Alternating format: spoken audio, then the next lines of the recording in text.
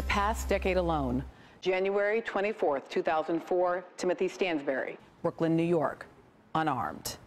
November 25th, 2006, Sean Bell, Queens, New York, unarmed.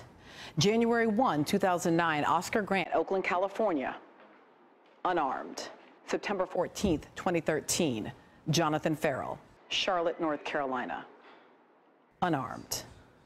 July 17th, 2014, Eric Garner, Staten Island, New York, unarmed. August 9th, 2014, Michael Brown, Ferguson, Missouri, unarmed. In the past decade alone, these men and hundreds of others have lost their lives to police. Local police report to the FBI killing at least 400 people a year. Taney wrote, quote, "It is too clear for dispute that the enslaved African race were not intended to be included and formed no part of the people who framed and adopted this declaration."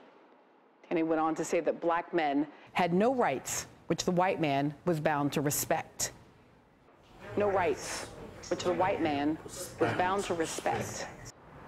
No rights which the white man was bound to respect. No rights which the white man was bound to respect.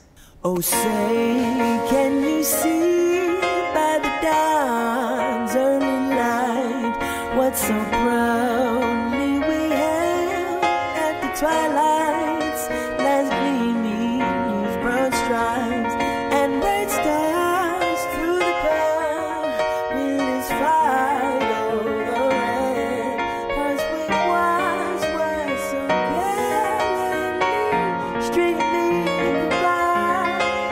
Yes, breaking upon bursting day, gave proof through the night that our flag was still there. Oh, say, does it Let's do it.